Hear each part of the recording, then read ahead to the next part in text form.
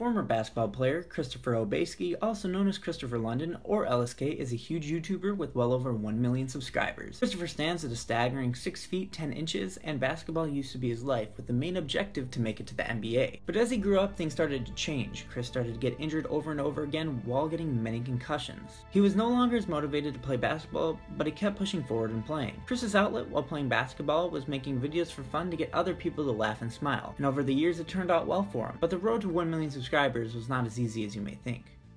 Chris was born April 3rd, 1993 in London, England. He started playing basketball at the age of 3 with his dad, who played basketball in Europe. Over the years, Chris continued playing basketball, getting better and better, trying to go pro. In 2008, Chris would finally make his high school varsity appearance as a sophomore. He only averaged 5 points and 2 rebounds per game, but the following season during Chris's junior year, he had gotten even better, averaging 9.8 points, 7.6 rebounds, 1 assist, and 2 blocks per game.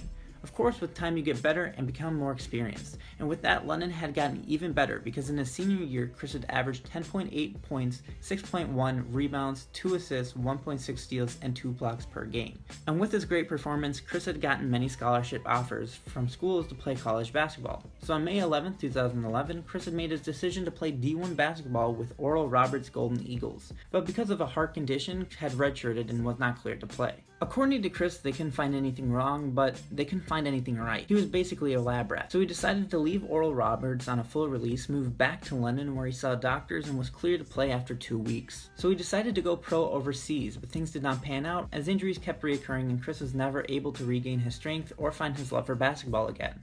While playing basketball, Chris started making videos for fun and posting them on YouTube. His first video posted was called Banned iPhone 5S Promo, posted on September 18th of 2012. Think about your iPhone. It's probably the object you use the most in your life.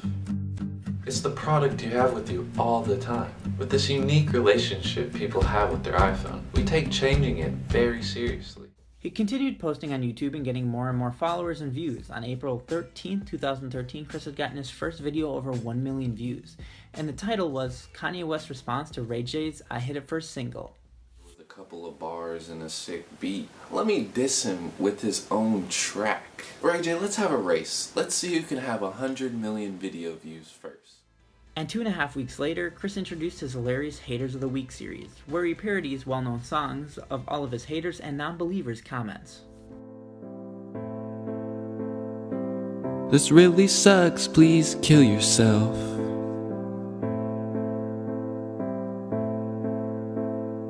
Waste of time, you a poop butt.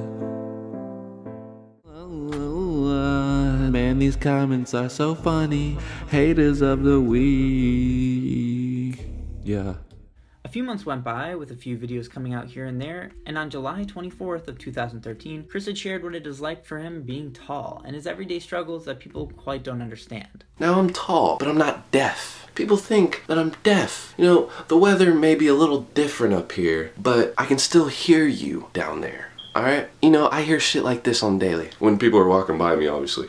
God damn, that nigga tall as shit. And exactly one day after that video, Chris had started another series, and that was his infamous Things I Hate series, in which, yes, you guessed it, he talks and rants about certain things he hates. Kiss me. Now I would have titled this Things I Hate, but hate is such a strong negative word, and since I'm going to be pretty negative this video, I'm going to make it a little more positive by just calling it Things That Annoy Me. At this time, LSK had uploaded many videos, averaging a decent amount of views. Nothing too wild, but a good amount for the following he had gotten. So on August 16, 2013, Chris had uploaded a 13-minute sibling test with his sister Olivia. This video did very well at the time of the upload, accumulating well over 250,000 views. What's up? No. Mushy Mushy Peeps, I'm Kristopher London, and today I'm gonna call it the sibling test with my sister, Olivia. 2 months of consistent uploads and average video views, Chris had finally created another banger video, this time surpassing the sibling test in views and accumulating over 500,000 views. And that video was how hilarious shit really tall guys say. This video is full of hilarious lines and constantly mentioning the fact that he's 6'10". Yeah, they didn't have my size, bro. Let's go. Oh, I'm 6'10". Yeah, I'm 6'10". Yeah, I'm 6'10". Running into 2014, on May 23rd, Kris uploaded his first ever vlog. The vlog was about him going back to London and it was titled Vlog 1, Peanuts Trash Can, and yes, it's a very weird title for a video. This was a little video series he made for 11 vlogs while he was traveling to London, then to LA, then back to Houston. Mushy peeps, it's Kristopher London, and welcome to my first official vlog. Yeah. And in between vlog 7 and 8, Kris had uploaded his first ever NBA 2K video to his channel. It was an NBA 2K challenge video that had featured fellow YouTuber Joe Weller. It was a 1v1 in which the loser of the video had to get egged by the winner.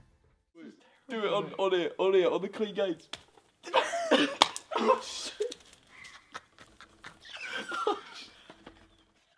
That video may have sparked something in Kris, as a few months later, on September 22nd, the LSK channel had been born, and one day later, its first video was published. NBA 2K14 Next Gen, Dwight Howard is a pussy.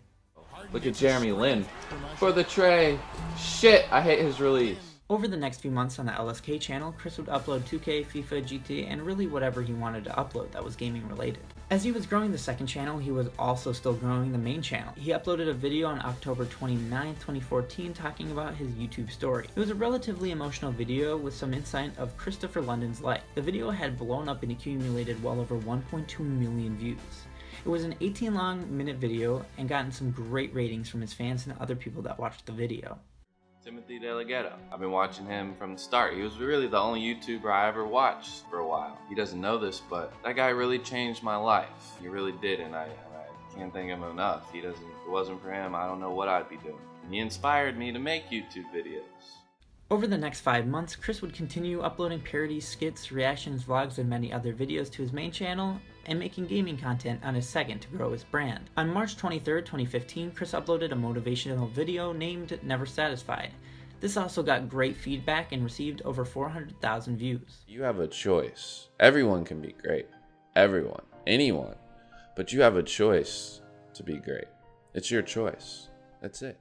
After the release of that video, Kris had passed the 140,000 subscriber mark. Kris kept making videos, even making more storytime videos that people seemed to enjoy and love.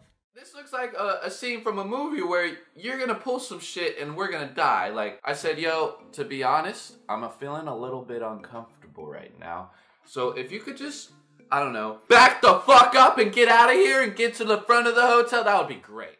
Skip to June 18th, 2016, Kris, Jester, and Cash went to the NBA Finals Game 6 in Cleveland, where they got their seats from SeatGeek, in which they had partnered together for that video. Bruh, this game was so fucking lit.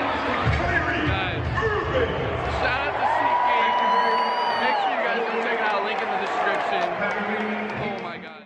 Only a few months later, in early September, a week or two after hitting 500,000 subscribers, Kris would move into a YouTube house with Jester the Laser and Zach, also known as TTG. Over the next few months, Kris would be making real-life basketball videos and meeting many top-ranked athletes and sometimes playing against them in a shooting competition or 1v1. Kris would upload a ton of vlogs and other videos with the guys, showing them moving in, going out to eat, buying things, or even installing a bidet into all of their bathrooms. He would also start sneaking around with some mystery girl for a while, but would later reveal her face on February 11th of 2017. What do we do? Look. At this Caucasian view. This is very Caucasian. Get out of my Caucasian viewfinder. And on March 18th, Kris and Bree had made a storytime video together explaining how they met. Shockingly, they met on Twitter. And they'll explain it all in the video called #WeMetOnTwitter. So Tall Girl Twitter was going around and I decided, I would just lob a couple of my Tall Girl pictures to the timeline one time for the one time. Timelines, okay. And I think it had like quite a few, like 3,000. 4,000 something favorites. Yeah. I don't know. It was up there. It was up there. It got to the point where it was on my timelines. Kris continued to grind, even playing basketball with LaMelo Ball, making challenge videos, and creating even more hilarious videos with he and his roommates. Finally, on March 27th, Kris had made a 800 subscriber room tour showing off how Hollywood he is. And today I have a special video for you guys. I have my first official room tour. Yes, this is the VIP lounge. A month after, on April 16, 2017, Kris created a video titled "What Does Kristopher London Say in His Intro?" This was a much requested video by many of his fans, and the question was finally answered in this video. I got it from the Japanese language, moshi moshi. Instead of moshi moshi, I say mushi mushi. That's it. That's really it. Did I make up my own language? Probably. And after the question was answered, Chris had hit 900,000 subscribers and celebrated by doing a giveaway on April 22nd. We hit 900K, guys. Yes, I told you guys tonight, let's do it, and we did it. Finally, after years of hard work, on May 29, 2017, Chris had finally hit the mark he had been working for. 1 million subscribers. He had live streamed the whole thing leading up to the number, and he could not have been more happy for the moment. So the day after, on the 30th, Chris uploaded a video titled 1 million subscribers, my YouTube success story. Oh my god, stop playing with my mode. Oh my god. Yo. Oh shit. Oh my god, dude. 1 fucking mil. Oh shit. Oh no. It's fucking late! After the monumental moment, Chris had moved out of the current house and into a new, getting more roommates and even playing 1v1 against James Harden. He would keep grinding on his main and second channel, growing even bigger than he had imagined. Chris is one of the few that have turned a negative situation of getting hurt over and over again and having his dreams ruined into a good thing. I'm sure if you ask Chris, he loves his current job, which is to entertain and put a smile on someone's face each and every day. Mushy mushy peeps, I'm Kristopher London. Mushy mushy peeps. Mushy mushy peeps. Mushy mushy peeps. Mushy mushy peeps. Mushy mushy peeps. Mushy mushy peeps. Mushy mushy peeps. Mushy mushy peeps. Mushy mushy peeps. Mushy mushy peeps. Mushy mushy peeps. Mushy mushy peeps.